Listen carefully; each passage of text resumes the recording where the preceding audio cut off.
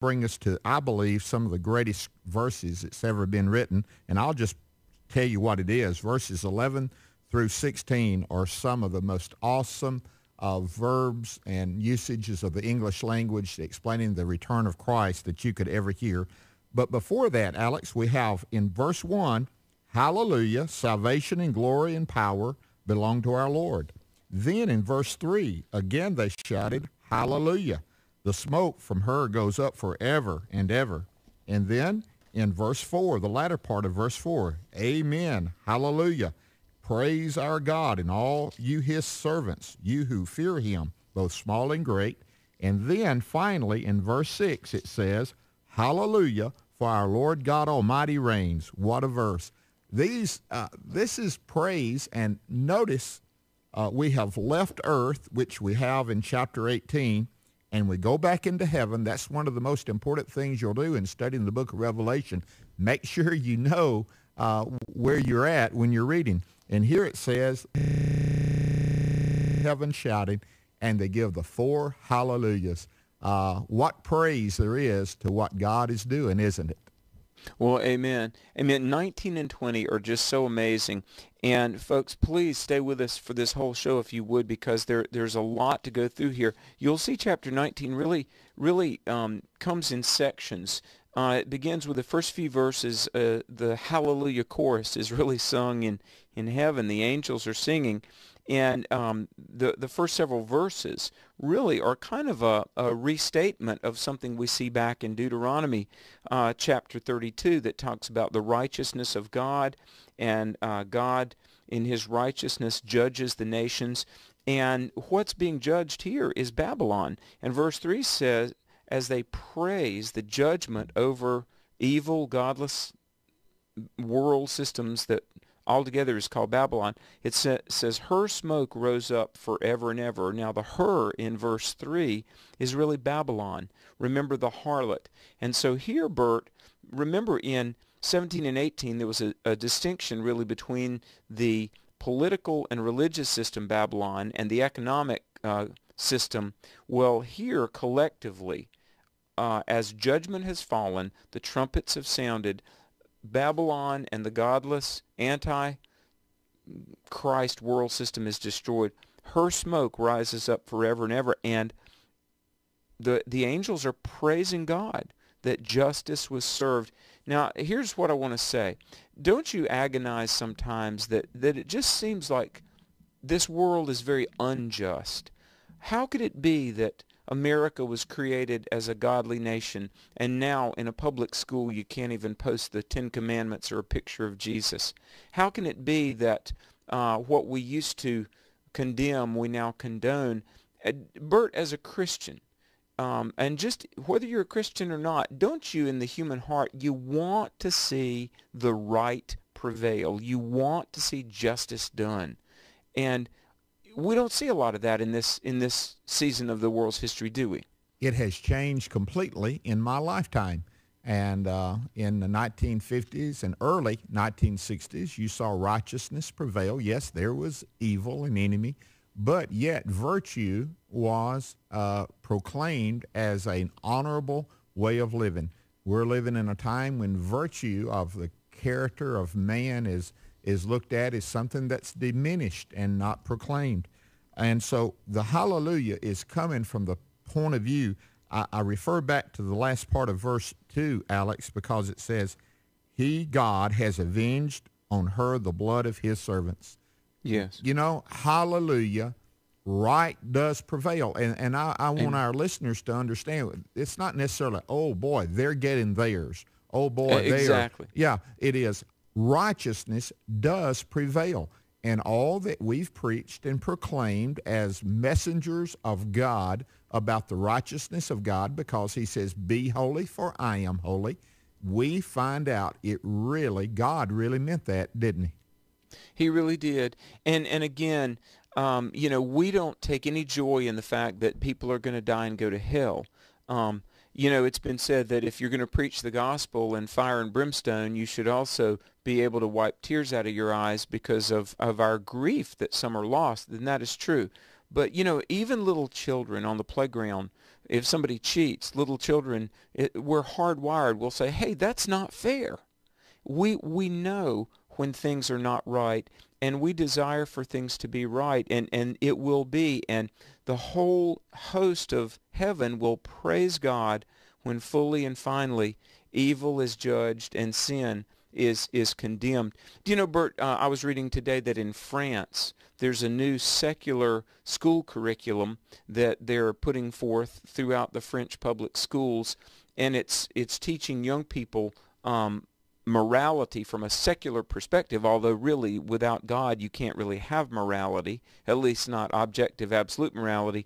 But brace yourself. They said also they're teaching young people to be wary of things like terrorist, religious fanatics, and those who believe in creation. Now, we in the Christian faith, we cringe when we think that those who reject evolution and believe creation would be lumped in the same group with terrorists. That's not right. Well, let me say, friends, this gospel is true.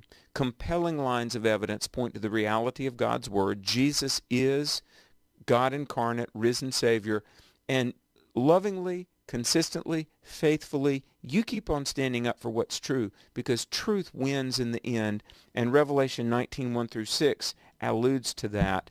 And so there's so much more we could say, but shall we move on just a bit? Yeah, let's make sure we get to verse 6, because what you just said just says amen to that, and that is, hallelujah, for our Lord God Almighty reigns. And amen. Praise the Lord. That's what you're saying, Alex, and I just wanted to make sure that's not just us talking, but notice what it says, let us rejoice and be glad and give him glory, for the wedding of the Lamb has come, and his bride has made herself ready. What in the world is this going on? A bride, a wedding in heaven? Alex, is this something that's a little bit different than we've had in anywhere in the book of Revelation? What's going on in heaven here? Is there a wedding taking place? Well, you know, there's going to be a wedding, and there's going to be a coronation of a king. And, you know, think about a bride on her wedding day. You know, every bride is beautiful. As a preacher, I've done my share of weddings, and, you know, it's just beautiful to see a bride and a groom on their wedding day. And the bride puts on that white dress and walks down the aisle. Wouldn't it be unseemly and out of place for a bride to come down the middle aisle and have, work boots on covered in mud? That would just be out of place. Or let's say you've got the bride in the white dress, and instead of a bouquet of beautiful flowers, she's holding some weeds or something like that. The bride makes herself ready. And I would submit to you, Bert, that the bride of Christ, which is the body of all believers, all Christians make up the bride, and Jesus is the bridegroom. We need to make ourselves ready. We should not be a bride with muddy feet. And it just may be someone listening here today. You're a Christian. You're born again. But there's some parts of your life that have not really been handed over to the Lordship of Jesus. And let me say, we are going to face Christ one day. And this is not about salvation or lostness, because whether you go to heaven or hell determines if you've opened your heart to Jesus. But there is the time we face Christ, and there's rewards. There's loss of rewards. And so, bride, make yourself ready. Prep and make sure your garments are clean and your feet are on the right path. And I think we as the bride, mindful of the fact that we're going to meet our bridegroom, we need to make ourselves ready, Bert. I think so. We need to be without spot and without blemish, because we've confessed all of our sins, and he has cleansed us from all unrighteousness, and now we're presented as white as snow. Praise the Lord for the joy of knowing Christ and knowing our sins are forgiven. That brings us to, again, what I think we're ready about, the marriage supper of the Lamb. It's taking place, the coronation, the celebration. But are you ready to go to verse 11, or do you want to say something about 9 and 10, Alex? Well, I think it's interesting, verse 10. Okay, there's this marriage supper of the Lamb, which, folks, very interesting. I wrote a whole book on Joseph in Genesis 37 through 45. Remember Joseph? So many parallels between Jesus and Joseph. Joseph emerged alive from an intended grave.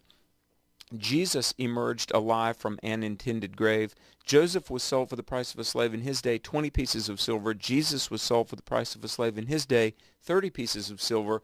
But Joseph had a supper and gave gifts to his family when he got reunited with his family.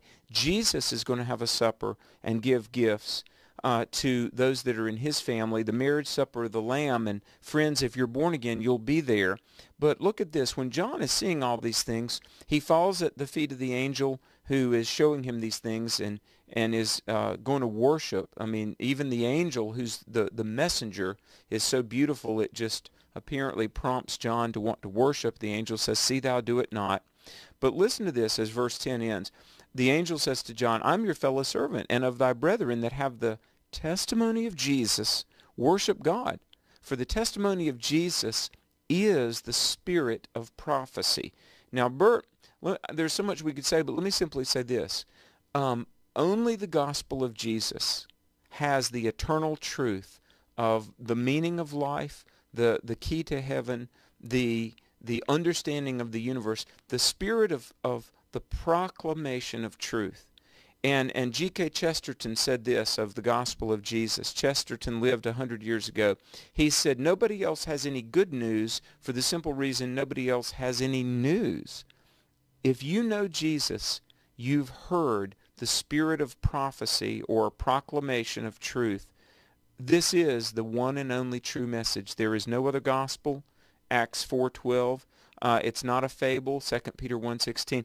Bert, aren't you glad that in meeting the testimony of Jesus, or receiving the testimony of Jesus, you've also heard and responded to the spirit of prophecy? That is good news. And if you're listening today and you do not have the assurance that you're right with God, the only way to be right with God is through Jesus Christ. So we want you to know that you can go to a website that AFA provides. It's knowhim.afr.net. Again, knowhim, K-N-O-W, knowhim.afr.net. And you'll find information there that will help you to know Christ, help you grow in Christ. And we want you to go there so you can be all that God wants you to be in him. This is Exploring the Word on AFR Talk. Alex McFarland, Bert Harper with you. We're going to come back in 2 minutes with some of the greatest scriptures you'll ever find. Welcome to Holy Land Moments, presented by the International Fellowship of Christians and Jews.